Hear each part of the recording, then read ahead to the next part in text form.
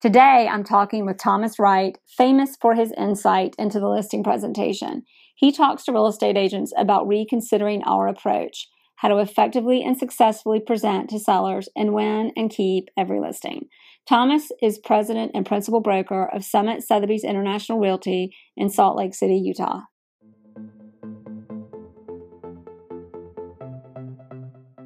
Thanks for listening to the Jere Metcalf Podcast, where top real estate agents tell how they do it. This podcast is to share knowledge for realtors and raise awareness for Giveback Homes, where real estate professionals work together for social good. Jet Centers Aviation, Bentley Atlanta, Legends Global, thank you for your sponsorship. All right, everybody, we've got Thomas Wright with us today. He is the president and principal broker of Summit Sotheby's International Realty. And he has grown the company since he joined in 2008 from $135 million to this year it will be almost $2 billion. Thomas, it's so good to have you. Tell us a little bit more about yourself and fill in the blanks on who you are. Well, I love real estate, everything related to it. So I feel so lucky to be involved in this industry. And I feel even luckier to be associated with the Sotheby's International Realty brand and know people like you, Jere, and be able to network and share best practices and do podcasts like this. So it's very flattering to be a part of it. I, like you said, got involved in the Sotheby's International Realty brand after being a top selling agent at, various other brands. And since then, have just been growing this company here in Utah. We're based in Park City, Utah, but we cover the southern part of the state down near Zion National Park, in a city called St. George, Utah, as well as the Wasatch Front, which is the Salt Lake City metro area. So we're really covering the whole state of Utah. And it's just been such a remarkable experience to watch this brand take hold with consumers and with other top producing agents and recruit them, get them to come over and watch this steady growth from 135 million in sales, as you mentioned, to now close to 2 billion in annual sales. It's just been fantastic. That's incredible. And I'm excited to have you here today because I'd love to dig in deep with you is not only have you been a successful real estate agent in your career, but you oversee agents and the difference between those that succeed and don't succeed and tapping into that and really into the listing appointment or what many call the listing presentation and all of the beliefs about how how everybody thinks it's done and what it is and what it really is and how to be successful at it. So, starting on that, tell us, in general, as we go into this, what do you see? What would you say is the biggest difference between an agent that's mediocre and an agent that's just rocking it? Because, we've got 5% of the people doing 95% of the business. What do you think the difference is between those 5% and the rest? The biggest difference I see is confidence. Confidence is a calling card in our business. Clients want to see the confidence of a productive and proactive salesperson. And it can't really be faked anymore. I think there was a time in our industry where you could, with your great personality or just brute force personality, take over a situation or a client with a great personality and get business. The business has become now very technical. You have to have technical skills. You have to be good at presentation. You have to be good at negotiation. You have to be good at pricing properties. You have to understand how to put a marketing plan together. You have to know a lot of different technical things. And you can't be confident as a real estate agent or broker if you're not prepared and you're not good at those things. So the confidence that wins is the kind of confidence that's not faked or one that's manufactured. It's one that's earned through preparation. And I believe when agents prepare and they're good at presentations and they're good at pricing and they're good at negotiating and they're good at their technical aspects in their business, that they win. And unfortunately, most agents just aren't ready, willing, or able to do that. And so it's an enormous opportunity right now that exists for agents, no matter how long they've been in the business, to rise to the top by being more prepared than their competitors. Oh, exactly. Preparation. Opportunity comes to those who are prepared. I think there's a quote, something like that. It's so true. I mean, you just see it. I see agents that have been in the market or in the business for 10, 20, 30 plus years, and they're still just going out and winging it, basically. They don't really manage an SOI. They don't have their contacts in a CRM. They don't reach out to their clients. They just kind of wait for the phone to ring. And when it rings, they just go out, kind of do what they've always done. And that's just not working well for people across the country. Consumers want more than that. Well, especially in a business as competitive as ours. I think in Atlanta, there's about 17,000 agents, and I'm not sure that many houses even sell a year. So it's incredibly competitive. You got to be good at what you do, and you got to know your market.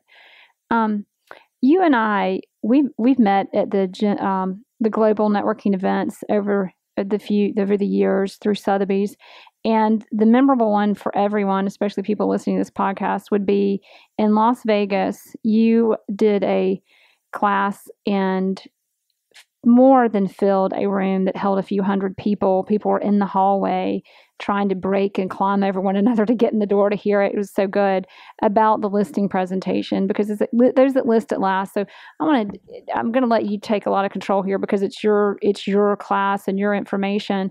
But go into that and tell us kind of what is your advice on this, and in getting and winning these listings and being prepared and all of these things that make agents, the 5% more successful than the rest. Well, it does go back to the presentation skills and the preparation and everything that we do to get ready for it. But I think what resonated with everyone in the room, I think why it was so wildly popular with people, was it didn't treat the listing presentation as a 45-minute or 1-hour event. My philosophy on the listing presentation is that you have to extend the presentation when you have as much to tell people as we do, representing the Sotheby's International Realty brand. And so, your pre-listing presentation, what you do the minute they call or reach out to you, how much information you can get in their hands before you arrive. Exactly. And then what you do when you arrive, how you approach things. Because if you're just winging it, the things that you don't want to talk about up front, because the client won't hear the explanations on price and marketability and positioning and advertising costs, come out first. And if those things come out first, you're at a big disadvantage, because then the consumer is just going to pick the person who's telling them what they want to hear. And that isn't always the truth. And so what you do there, how you approach the presentation, the words you use, the way you carry yourself, what you take with you. I mean, we really got down into the details of that. And then what you do after. I mean, a lot of listing agents get the deal signed, and the number one complaint I hear from consumers is, I don't hear from my agent enough. They don't communicate with me. They signed a listing and then took off, and I never heard from them again. Or I'm not hearing from them enough. I don't know what's going on. I'm not getting feedback.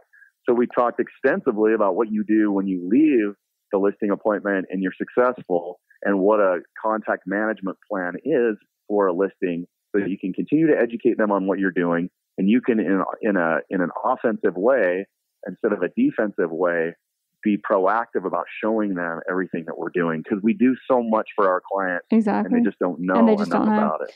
Well, there's so much you said in that. For example, on the front end, in our business, we're trained to lead generate, and call people. And then we get the business and everybody's happy because the sign's in the yard and we've got the listing. But that's not where the money comes. It's great to have our sign in yard and great to have listings. And one of my favorite, well, there's a few, when you get that first call, the interview begins. First of all, it's 2 ways.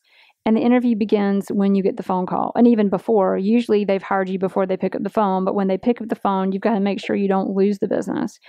And one of my favorite things you said was, there's this whole common thing. I've even seen it. I don't remember where, about being 15 minutes early to a listing appointment. And I love it. You were like, that's just rude. Don't be 15 minutes early. Be on time. But going from that, I know we've got you're on the call. Tell us a little bit about, walk us through the steps on that first call. When you get that call for the listing appointment, give us some advice you have on the conversation, how it goes. Most people get on, they get the appointment and they're off. What would you say about that? Well, yeah, because they're trained to just get the appointment, and they think by getting the appointment they've won. A great real estate broker will set the appointment and then create expectations for what's going to happen when that appointment arrives. And what I talked about in the class was a simple way to do it if it's an hour presentation. And of course, every property is different. Some require more time and some require less. But a good formula is just breaking it into 3/3. And so if you have an hour presentation, telling them, hey, the first 20 minutes I'm there, I would like to tour the property and have you tell me everything about it. Tell me what you like. Tell me what you don't like.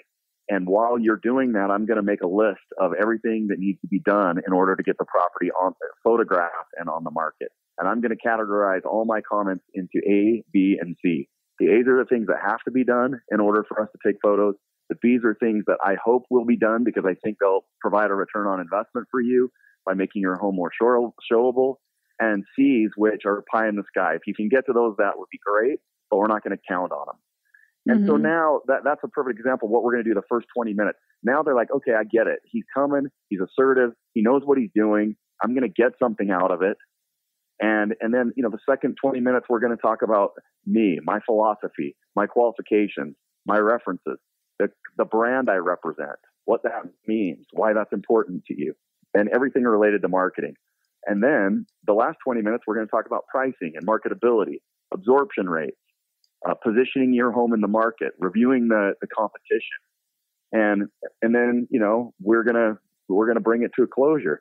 So when you arrive at the appointment now, instead of when you knock on the door, just saying, hey, how you doing? Just kind of wandering around with them, which makes people very uncomfortable, by the way. You're saying, okay, I'm here. I've already told you what we're going to do. Let's spend the first 20 minutes touring the property. I want you to tell me everything you can. I'm ready to take notes. I'm going to start making my list.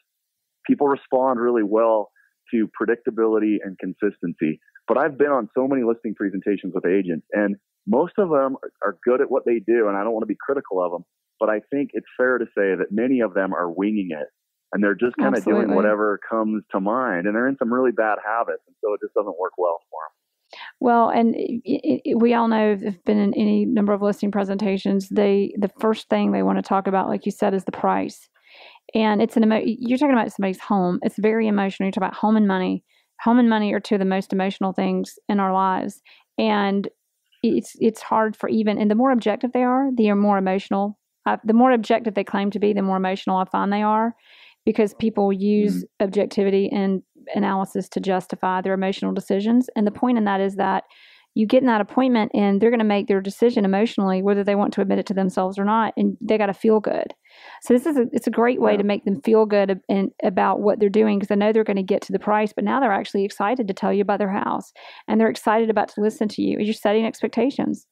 So that's great. Right. And now if they do ask you, hey, what do you think it's worth? You can say, remember, that's going to be for the last 20 minutes. And I prefer the two-step approach to coming back and talking about value. I don't know how we as real estate brokers can go to someone's home sight unseen usually and come prepared with everything we need to educate them on the value of their home. I mean, we've got to see it and then go back and do some research and be more thorough about how we're approaching it. And if we don't encourage them to allow us to do that, we're actually encouraging them then to listen to the person who inflates the price the highest. And, You're exactly and I guess right. sometimes that works out, but it doesn't work all the time. And that's the most detrimental thing a seller can do, is inflate their price, because Jerry, you and I know that when they do that, they end up taking price revisions. And when you take price revisions and you add days on the market, you end up with less. We end up with less. You end up with buyers who ask what's wrong with it. And, the biggest challenge, and you can elaborate on this better than I do, but is that a big thing I have is sellers say, so why doesn't somebody just make an offer? They don't make an offer for two reasons. Number one, because they haven't seen it. And number two, because they're comparing other properties in the same price point. And if they're not making an offer, something's looking better. So what you've got to, if somebody does just make an offer, it means they're a low baller and they're not attached to the result. And that's not the buyer that's going to give you the most money for the property. So. Yeah, you're absolutely right. I mean, you're absolutely right. It's such a science, and I don't think we do a very good job of telling them that. I also think one thing you can add to that when you're talking about positioning a property in the market is, I've got to put a presentation together for you to justify to you where you need to be. And that's the same presentation that I want to use when buyers inquire about how negotiable you are or why we chose a list price. Because if I just pull it out of thin air and try to convince you of it, that's all I'm going to do when a buyer comes and asks. And therefore, you shouldn't hire me. I want to be more thorough than that. So when a buyer's agent calls me and asks me how we priced it, I can share a very comprehensive presentation, because the buyer's agent's also not very prepared and not sharing a lot of good data with their buyers. And so then what buyers do is they figure less is better, so I'll just negotiate as much as I can.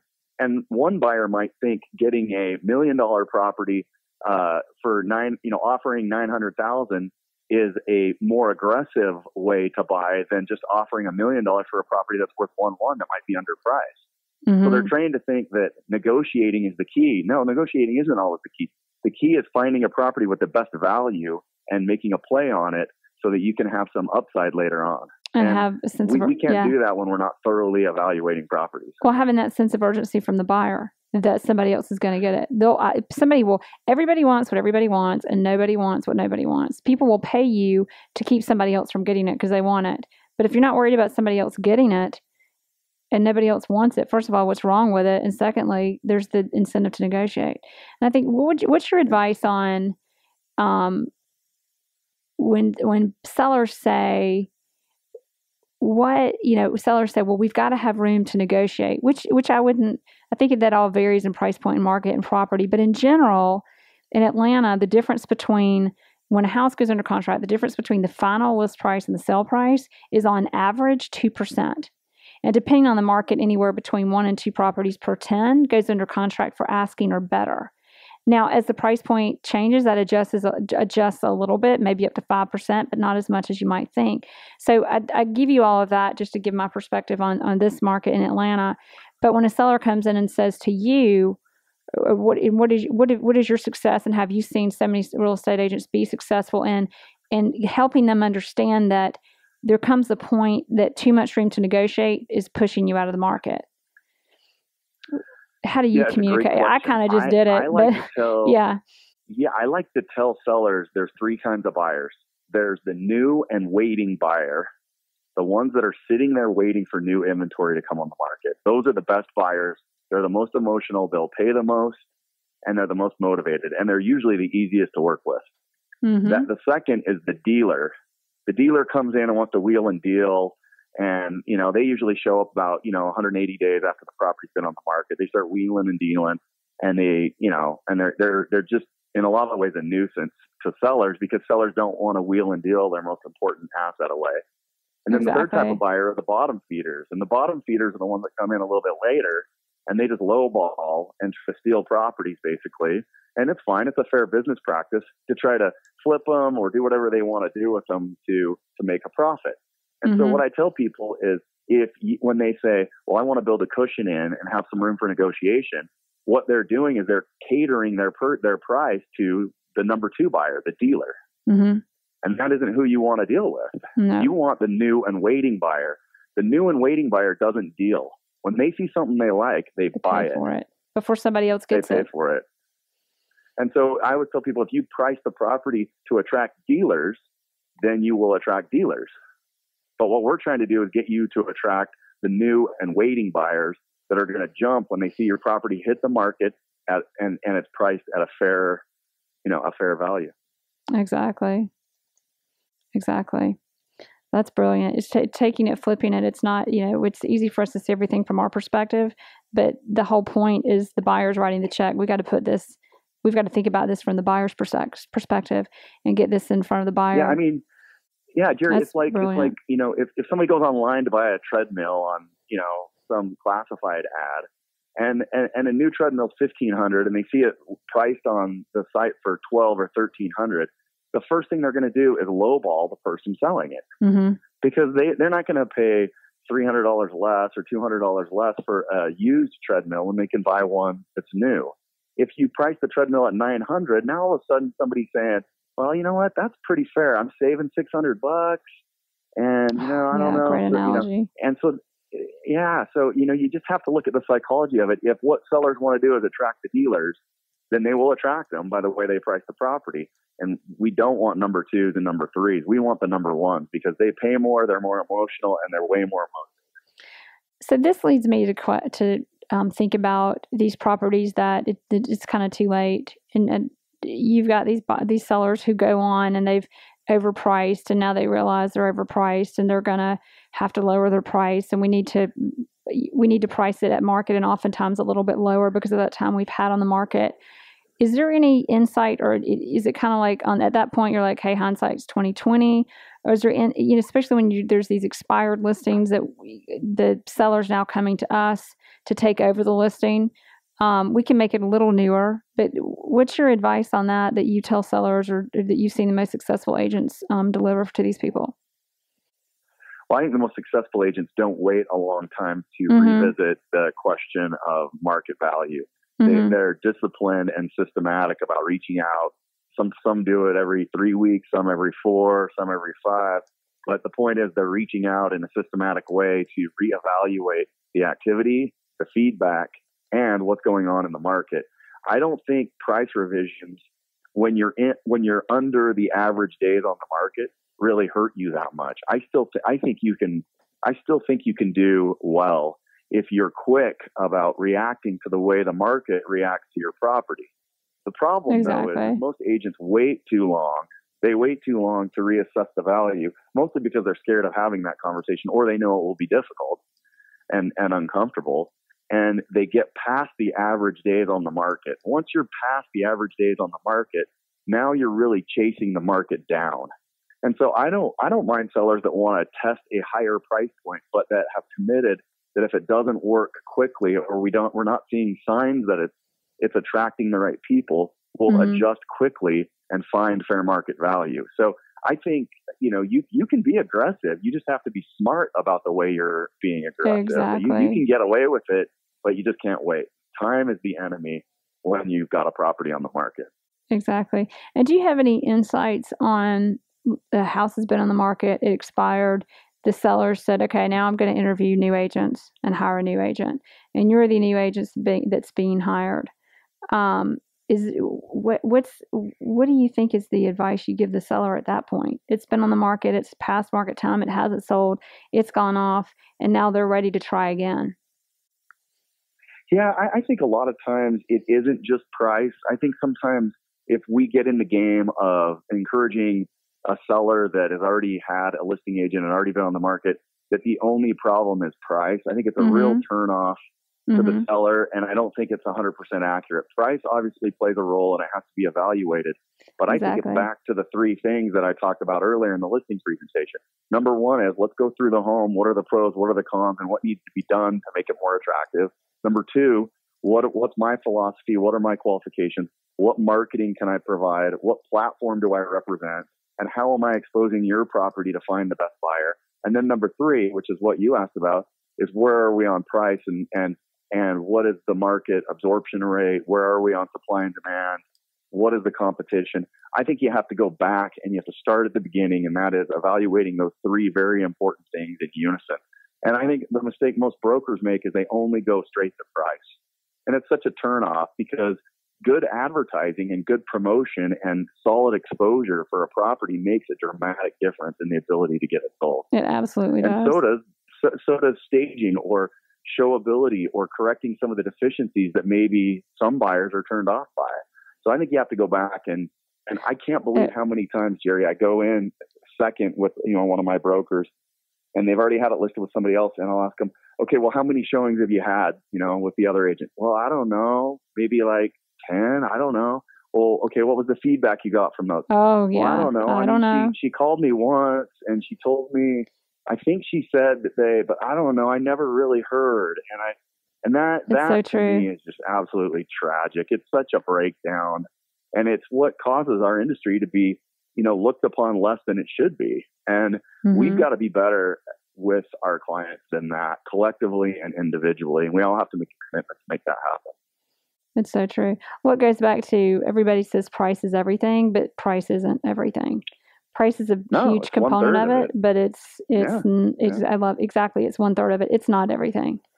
So, well, what is the biggest thing that you want the listeners to take away from this interview about listing and the listing presentation? And even what's your additional advice on being a good agent in general and in this market? Well, I think the big takeaway is preparation.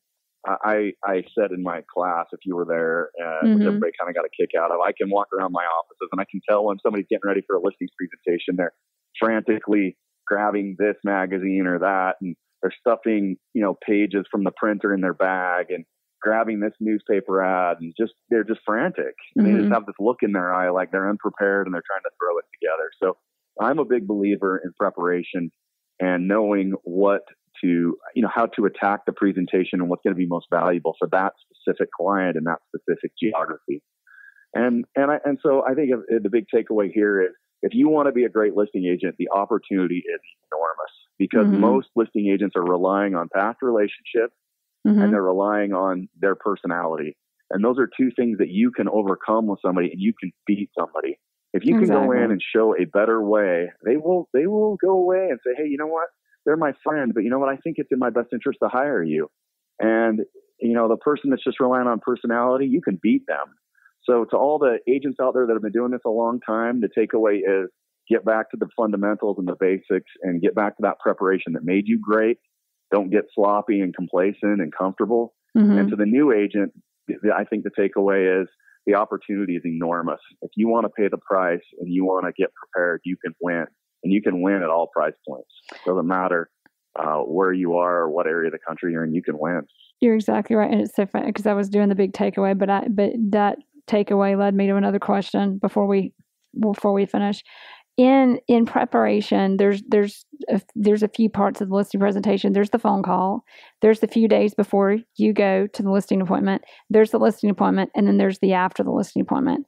Do you have any recommendations on, here are the 3 things that you need to make sure they have physically in their hand before that listing appointment, during that listing appointment, and after that listing appointment? Yeah, I think, yes, the answer to that is I believe that there are fundamentals that just have to be covered. For example, photography. Doesn't matter where you live or what price point you're competing in or what market you're competing in. Price point, photography matters to everyone. And that includes getting the home ready, the shooting of the photography, what the turnaround time will be, who's editing them, what order they go in, where they will be syndicated. That is a topic that I will cover at a $200,000 condo to a $25 million luxury home in Deer Valley. I will cover that with everyone in between, because that is something that should matter to every single consumer. So knowing what those things are to you and making sure that you cover those points well, I think is vital to winning. Wow, that's great. And then yeah, and I think that would be something you take the time to cover when you get to the listing appointment, in the listing appointment, face to face with the client, before you even talk about price. Yeah, there's so many ways to show that. Showing how photography drives good print advertising, showing how photography really now, the way I say it is, I say the first showing now is online. Your first showing isn't when they show up. They've seen the home now at least once, maybe more. So having the photographs in the right order and making sure that the home is an accurate depiction of what it is online. It's so powerful. I still marvel at some of the photography that our industry is willing to provide. They're doing it on their own iPhones. You can see them in reflections in the mirror. Toilet seats are up, garbage cans are out, shampoo bottles tipped over. It just absolutely blows me away that that's okay for them or their clients. And so, and it's still going on. It's so funny you say that, because everybody, we are in a competitive industry because everybody's a real estate agent, it seems like. But then again, when so many real estate agents are doing business like that, it's like, how much competition is there really? How much competition is there really? That's my point, is if you're preparing, you'll win, because there's so many opportunities to improve the way that things are being done. Exactly. Oh, that's awesome. That's great. And then, on that note, give us a story, just one story before we do close this out, on something you've experienced and how did you go from, and do you have a story or something that happened that went from, we all get in this and not everybody has this insight that you've just shared with us. It's very rare to come into a company and get this kind of insight. It's pretty much non-existent. So, you went from new agent, didn't know what you're doing, to now you've got a full course that you're teaching and speaking, and you're coming to Atlanta to talk about. What was the transition of that, and what was the story that kind of brought this together and made it happen? Well, I think for me, the inspiration was when I was selling, I was in a good flow. I had a good book of business. I had business that I could handle. And then suddenly when I built systems, and I wasn't thinking about what I was doing all the time, I was just letting it happen. like good feedback to my sellers. I didn't have to worry about it because I had built a business system where it was just going to happen as long as I was working hard, because I didn't have to remember the checklist. I had one in place. What happened is my business went from flow to overflow. And that's what happened in running this Summit Sotheby's International Realty. We had a good business, started 135 million, and we were kind of chugging along. And suddenly what we were doing resonated with so many people that we had to create systems in order to make it sustainable to be able to help everybody who wanted access to them. And that's when I realized our industry could dramatically improve. And I thought, hey, I have a passion for helping other people and sharing what I know. And so I offered to share with a few people, and suddenly I became a speaker, and people want me to come and tell them how I've done it. And it's very flattering.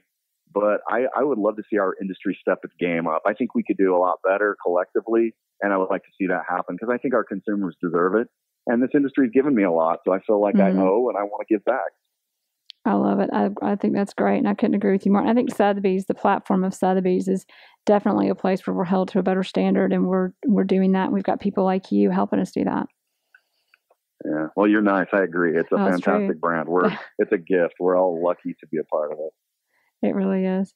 Well, let us know this as we do close out on this. What are you excited about moving forward? And make sure you give us your contact information. Well, I'm excited because this industry is shifting. It's changing dramatically every day, and I'm very encouraged about that. I want to be a part of it. And I wake up every day with that chip on my shoulder, knowing that if I get comfortable or I get complacent, or I get too cozy in what I think and how I act, that somebody will come in and do it better than I will. And I'm just not willing to let that happen. And so I wake up every day thinking, hey, this industry is changing. It's becoming more technical. It's becoming more competitive. What can I do to have an edge and to stay ahead? You're exactly right. It couldn't be a better time for that because it is very competitive, but there's a tremendous opportunity for those that prepare and those that do a good job to grow their businesses dramatically in every market all across the country. So I'm just really excited to be a part of it, and I'm looking forward to seeing what the future brings. And when you say that, it's not just I think it's good to not be so worried about the competition, because as we already said, it's not necessarily as much as we think it is, but just thinking about yourself and how am I going to quote, put myself out of business. That's a big, I don't know if you know who Gary Vaynerchuk is, but that's a big quote he has. But putting yourself, looking at what you're doing, and if I were competing with myself, what would I do to win? And just making sure you're making that improvement, even if it's just a little bit every day in your business. And that's exactly what you're talking about. I think the important thing too is that you realize that really the competition is only with yourself. If you're the very best version of yourself when you go, then you can live with the win and you can live with the loss. If you do the very best job you can do, if it doesn't work out, then you can live with it. It's when we don't prepare, we're not the best we can be, that we have regrets, both short and long term. And I just don't want to look back and say, hey, I could have done it better, or I should have done it better, or I could have serviced my clients better. I want to look back and say, I did the very best job that I could do with what I was given. And I'm proud of that. And we should all be motivated by that, because one day it will all be over. We'll have to retire or we'll have to move on. And we don't want to look back with regrets thinking that we could have been better. Let's make it happen now so we don't have to have any regrets. There's the book, Good to Great. And it talks about it's just as easy to be good as it is to be great. Actually, it's easier to be great because when you do things right, the results are exponentially better and the process is exponentially easier from doing things like the systems you talked about. So, yeah, you couldn't have said it better, Jere. I agree. Well, great. Well, thank you again so much, Thomas, for having us. And before we go, give us your phone number and website or the best way to reach you. Oh, well, you can reach me anytime on my email, which is thomas.wright, like the Wright brothers, WRIGHT, at sotheby'srealty.com. Or I guess you could call my office at 435-649-1884. Great. Well, thank you so much. It's been a pleasure having you. Thanks, Jere. It's been great to be with you. Congratulations on all your success, and thanks for including me in it. And same for you. Thanks so much.